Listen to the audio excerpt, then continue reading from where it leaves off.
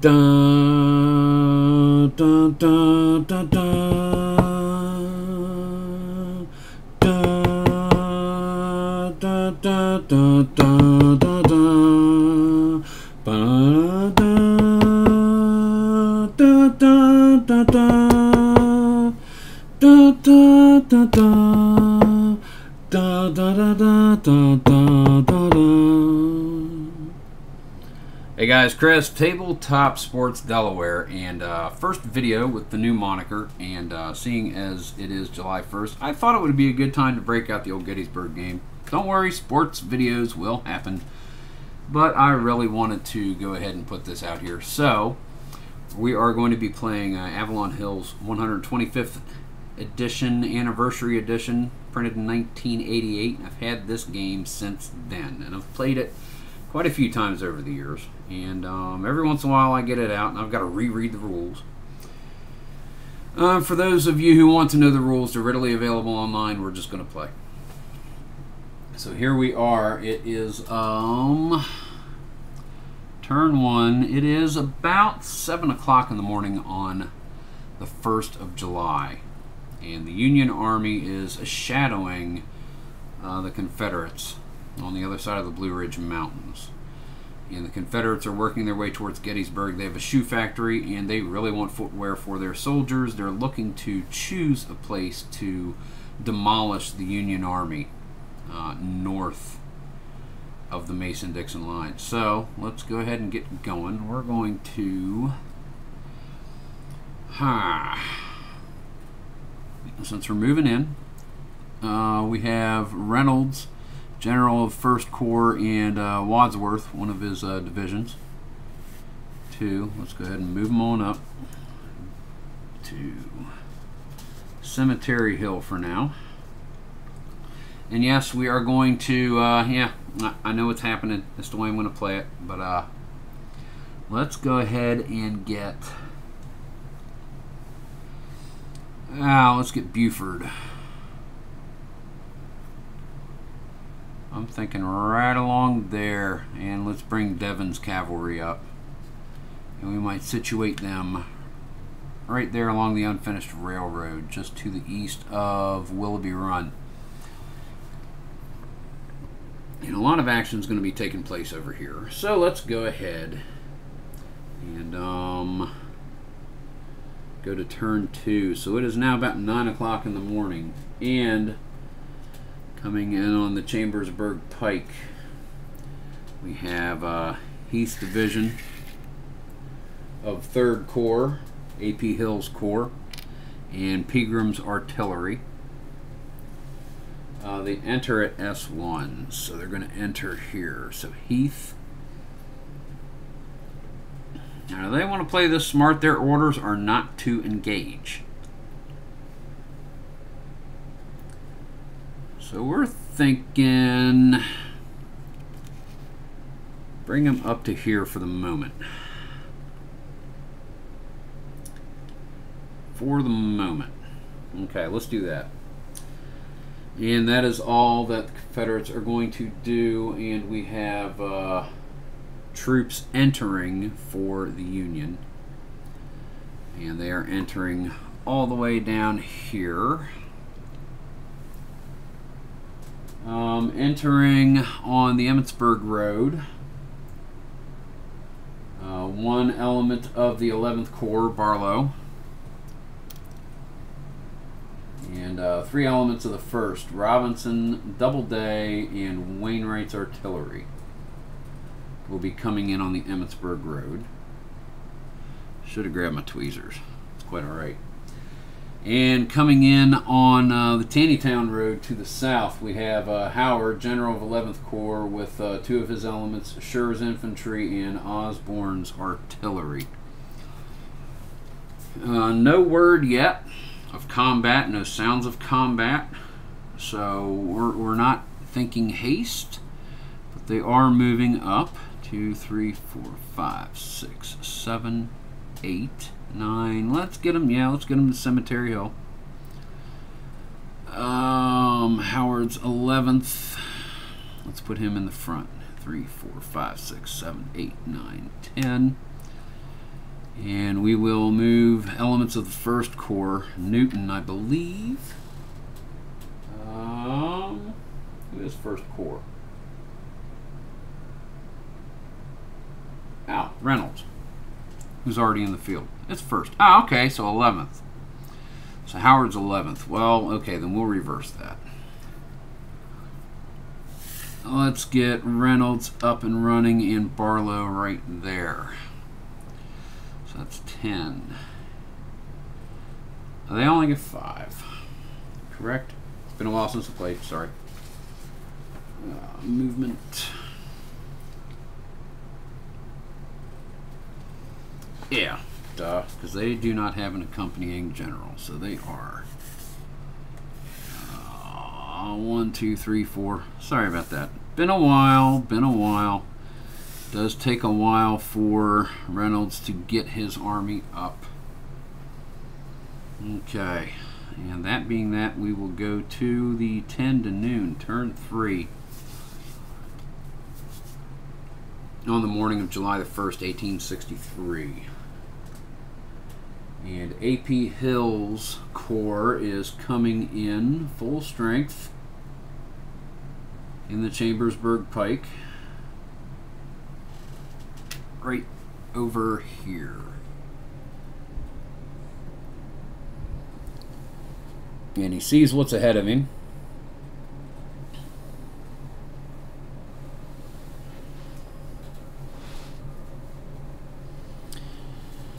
Wow, and he's going to blast into Devon right there. They will move. Pegram is going to join as well, so we've got 9, 10, 11, so maximum of 10 on Devon. So that is, oh dearness, 17 to 5. That is 2. Devon eliminated. Goodness, Devon's out just that quick. That is the Confederate turn. We go to the Union. Now we have heard sounds of fight. J&O, Buford, and Gamble's. They are going to withdraw. Damn it, they don't want to give him the high ground. 1st Corps.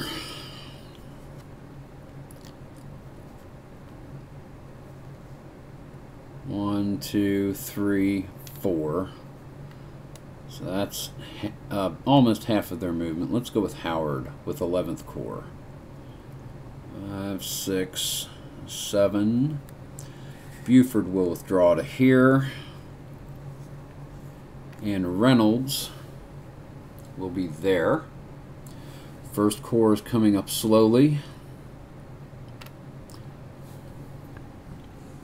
Not showing you everything. Robinson and Doubleday bring their divisions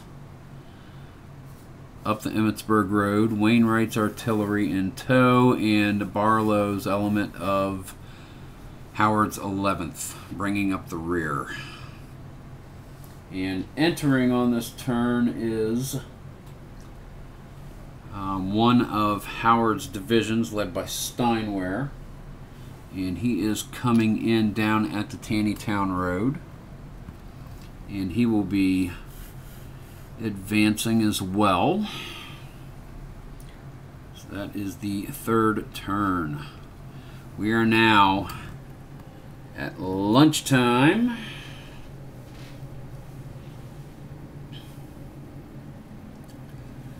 Entering from the north on the Carlisle Road. First elements of Ewell's 2nd Corps, led by Rhodes, General Rhodes.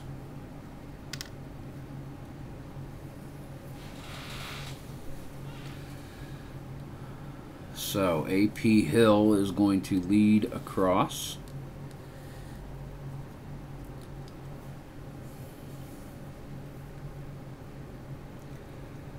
And Rhodes is going to come down from the north. 1, 2, 3, 4, 5-6. Coming into Buford from the back. Out of range of the artillery. The artillery is going to work their way up. Pegram will come up first. And we are going to attack, Hill is going to attack Howard's corps. So Howard has 3. Hill has 9. So that's going to be 8-13. Howard suffers 2 losses and must retreat. Schurz is half strength. Osborne is half strength. And they're going to retreat here. Away from Hill and his advance. And Hill is going to push the advance.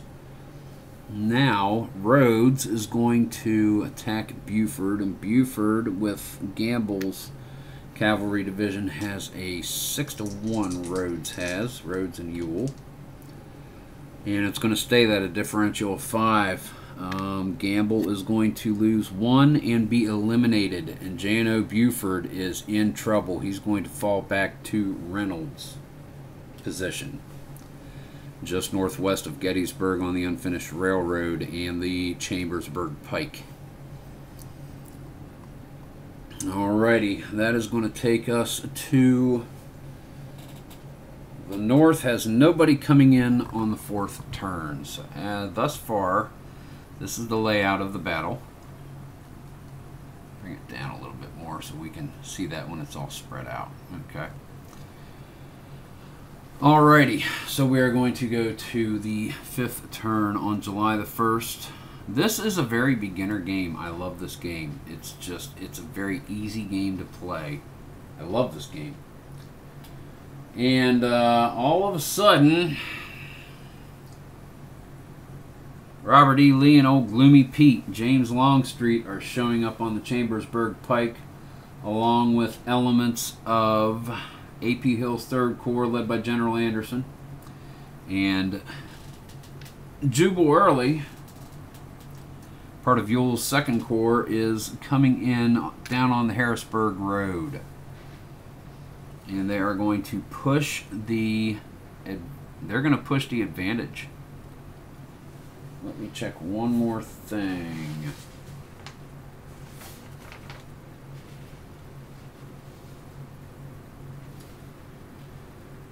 Okay.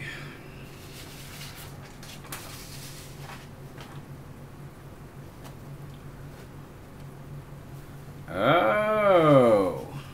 Nope. J&O Buford is mowed down. Sorry, I wanted to make sure of that. J&O Buford is mowed down.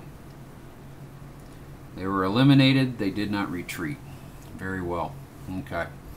So we're focusing our attention here northwest of Gettysburg. They're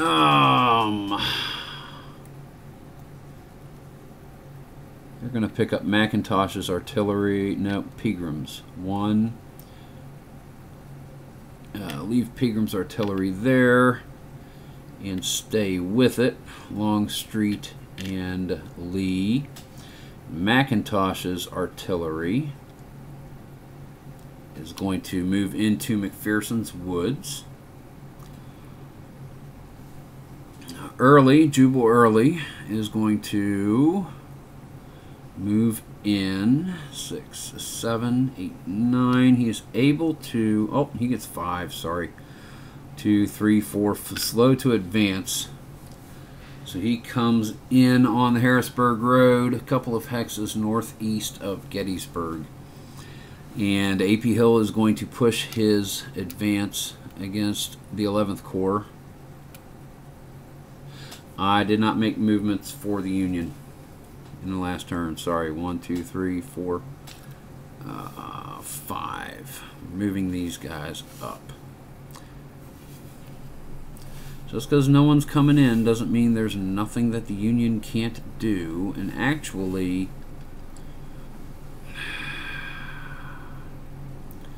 they would probably fall back to here.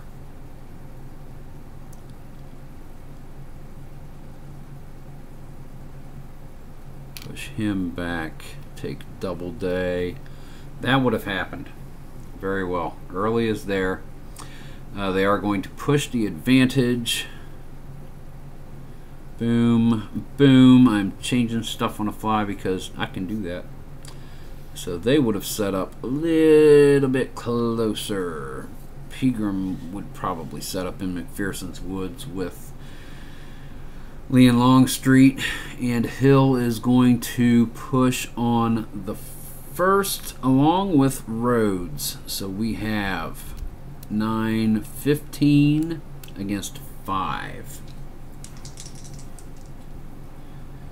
That's going to be 19 against 11 plus 8. So First Corps is going to take 2 losses. Robinson drops to half strength. Wadsworth still a 2. They must withdraw, and they withdraw here. Okay.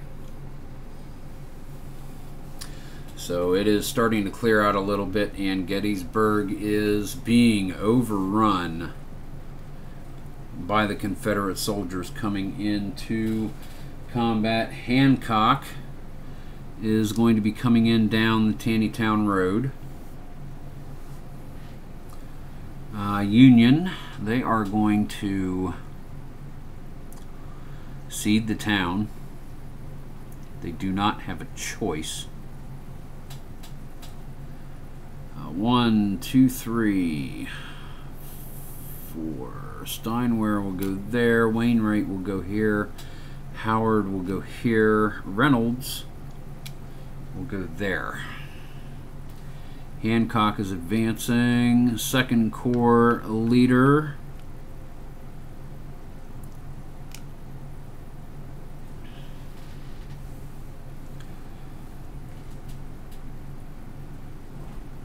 And we go to turn 6, and more come in. More elements of Ewell's Second Corps. Johnson's infantry, Nelson and Dance's artillery coming in on the Chambersburg Pike to the northwest, and Jenkins' cavalry shows up on the Harrisburg Road coming in after Early. Show everybody where we are here at the beginning of turn 6. Elements of the Second Corps, Confederate, are coming in here, and Jenkins is coming in on the Harrisburg Road. Confederate cavalry. Nobody is over here for the Union at this point. Everybody is entered and moved up. They've advanced. So let's go back to the action here. It is time for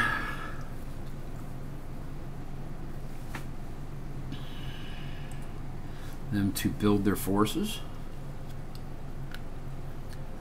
Let's bring Early up to Rhodes, and Rhodes moves into town.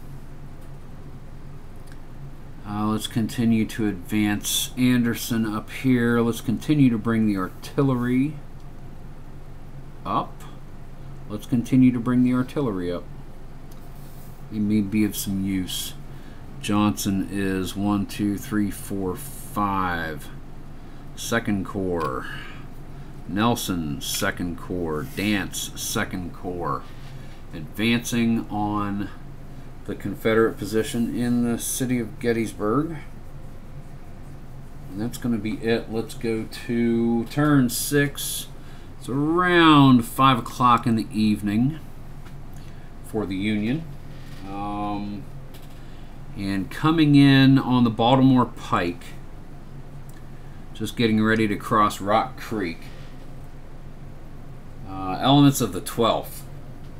Slocum, General Slocum with his generals in charge of divisions, Williams and Gary, and Muhlenberg's artillery.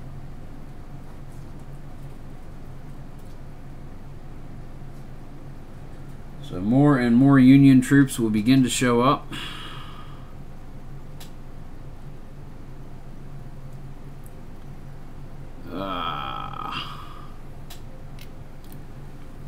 Twelfth Corps will move there. 12th Corps' artillery We'll move there.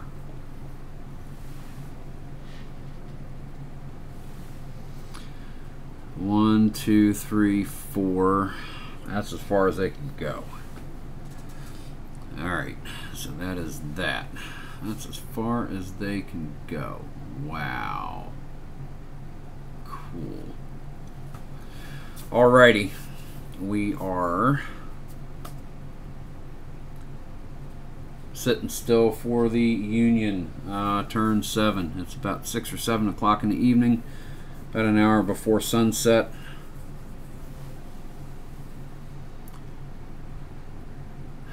And Hill is going to spread out to the south.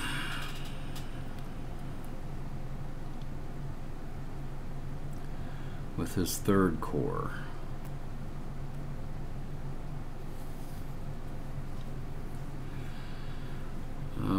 Second Corps, Johnson is going to come up. Nelson is going to come up. I'm not worried about the victory stuff. I'm playing this through until it's sensible for it to quit. I really am. I'm not worried about all that. Because it's been so long since I've done it, I would have had to read the rules for 2 hours before I started. So we are concentrating between Seminary Ridge, which is over here to the south of town, the tree line that goes in towards town, which is between Willoughby Run and the Emmitsburg Road, and Cemetery Hill, which is the formation of the Union strength in the area. And Ewell's 2nd Corps and Jenkins' Cavalry Unit is in Gettysburg. I think that's it for the 7th turn. I like what they've got for the Union. Elements of the 3rd, General Sickles and one of his divisions under General Birney coming in on the Emmitsburg Road, and they have 10 movement into the area right there. So we go to the night turn. Enter more elements of Longstreet's 1st Corps and Hood and McLaw's divisions. They're going to come in up there on the Chambersburg Pike, right there. And they will, they'll move in so far.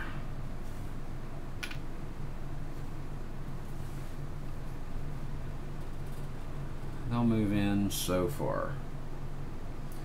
And then we have a lot of Union troops moving in overnight. Coming in on the Baltimore Pike, elements of Sykes' 5th,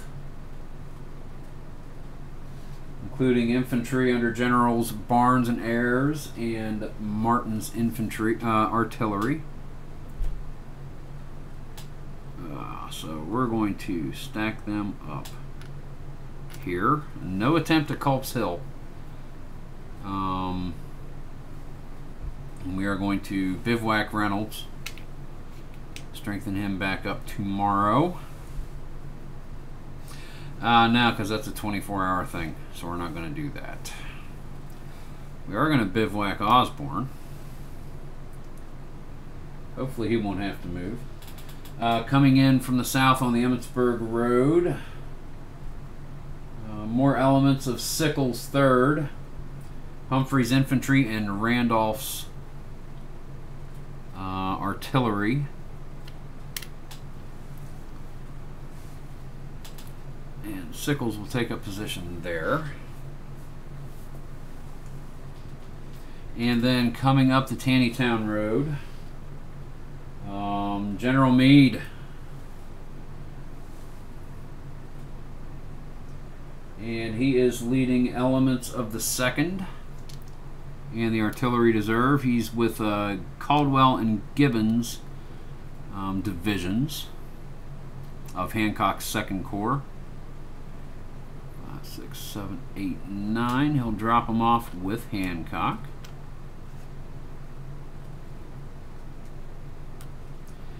and he'll move forward and be with Osborne's bivouacked artillery division.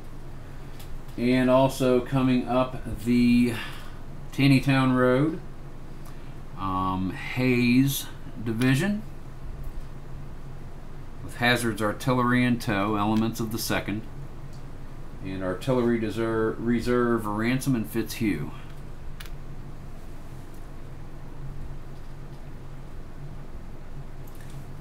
And can we block out sunlight a little better? Yep, right there. Perfect. That's what I want right there. Okay, so that is how things are at the end of July 1st, 1863. We are going to go ahead and cut the video, and we are going to have one video on each day for each day of the battle. So guys, again, this is Tabletop Sports Delaware. Thank you very much for watching, and have a wonderful 4th of July. Remember, just remember. Thank you very much, guys. Have a wonderful evening.